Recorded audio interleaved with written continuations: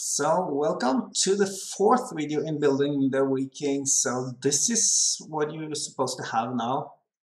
So we have the base frame, we have done the XY gantry, and we've done the Y carriers. And we want to add the X-axis and the X-idler brackets and the X-idlers. So we want to achieve what you just saw. This one, and this one, and that one. So let's have a look at those parts. And what we will do is, let's go to the animation studio. We want to have a look at these parts first. So you need the V-slot. This is supposed to be 480 millimeters. And what we're going to do is we're going to print this part, and then we're going to assemble it, the idlers and everything, and then we're going to slide it in this way. So that's quite important. So let's have a look at printing first. Let me just open Cura because that was not done. Let me just talk about the other side, not that one. X-idler, this one.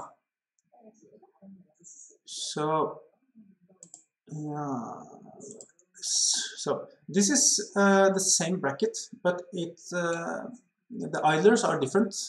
So we need to do those in two different ways, as you can see. So let me just talk about that. First, Cura, and go to part print files, XY part files, and then let me see, idler X bracket and spacer. We need the spacer as well. So it drops in like this, and you want to turn it on the side. So let me turn it 90 degrees this way, and the same with the spacer.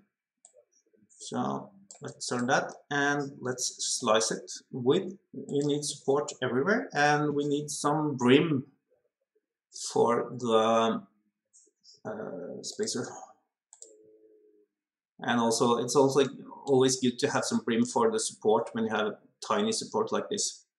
So this is what you're supposed to have, and just print two of these guys. Okay, so this is the bracket that is closest to X0, which is this one. And let me just move the components outside first. So let's pick,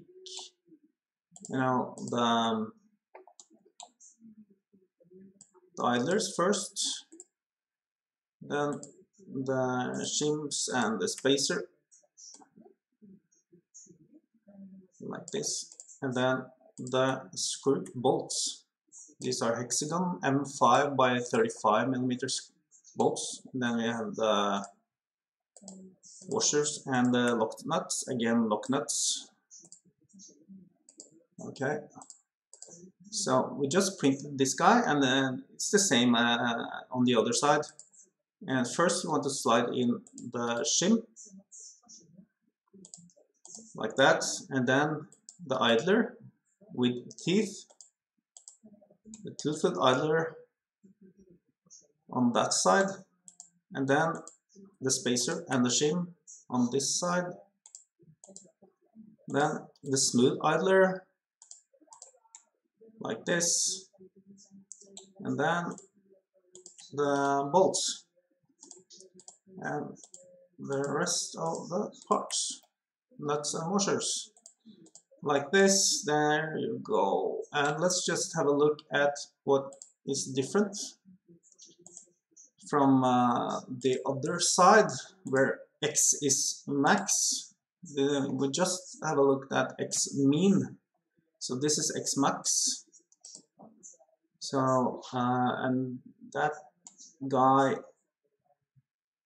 will mount like this.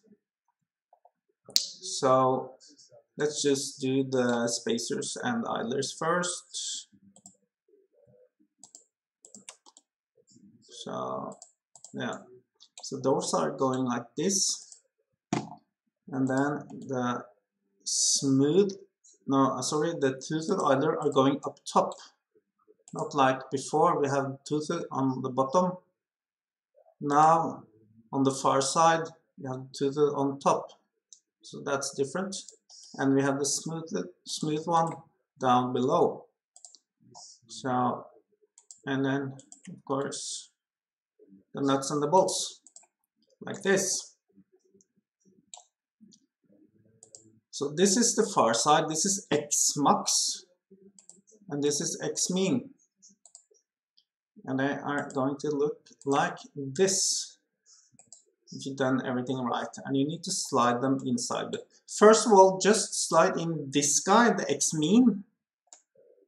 So you want the X mean inside, and you want to save this for later, after we have done the X carrier. So just save that one, just assemble it, then you can slide it in later when you have we need to slide on the X carrier first. So yeah, that's what you want to do. So that's basically everything I want to go through today. You can always, you know, mount it, you can attach it to the XY gantry or to the Y carriers if you want to, just you know, slide it around and get a feel for it, because you can just use one screw to attach it and yeah, slide it around just to get a feel. So yeah, again, thanks for watching. Hope this is not too boring. Have a good one.